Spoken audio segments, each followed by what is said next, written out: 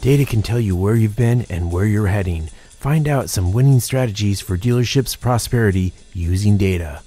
If you go by the data will never lead you the wrong way if you analyze it properly. I'm a big believer in getting as much data as you can possibly get. I like sitting there and analyzing it because it not only tells you where you've been, but in reality it's going to tell you where you're going as well. We try to attain as much information from our customers as we can. The more market research we're able to do, the better we're going to be. Just recently, we did a survey for a week time period. Every customer that pulled into our service drive, we wrote down what radio station they were listening to when they came in. And the reason being was, well, that's where our customers are listening. So if we're going to do radio advertising, that's where we need to target.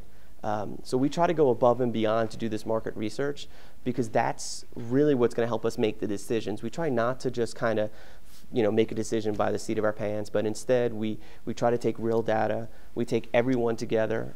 We're fortunate that our weekly manager meetings are held amongst all the departments because sometimes the best ideas for a sales initiative may come from the parts manager.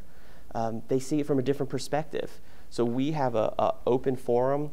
No one is shy to talk. Our GM ensures that we may not always agree, but when we leave that room, we're going to come out with a consensus approach that we feel is in the best interest of the dealership.